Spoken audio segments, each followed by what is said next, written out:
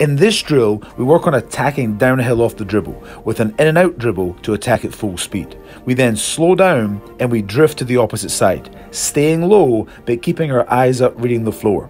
Once we get to the other side, we hesitate, then we drop the inside shoulder and we change speed, making that hard dribble to get our hand under the ball and into our pull-up jump shot.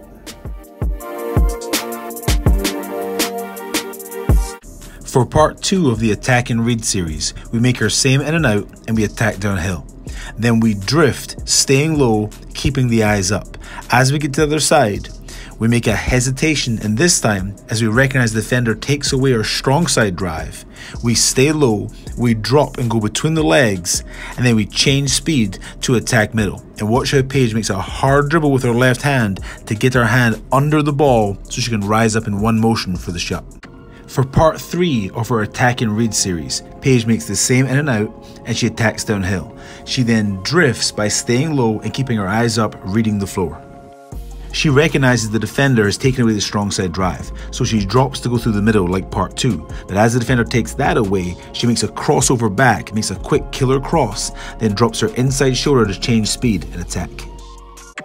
Part 4 is the last part in our attack and read series. We see Paige make the in and out and attack downhill. She then drifts, staying low but keeping her eyes up to read the floor. Paige then reads the defender and makes a strong drive. We recognize the defender is playing the drive, so she comes to a quick stop. She makes a hard dribble and puts the ball under her hips. And watch how she keeps it low, makes a hop and brings the ball quickly up above her hip and her hand under the ball to rise up straight on balance for her jump shot.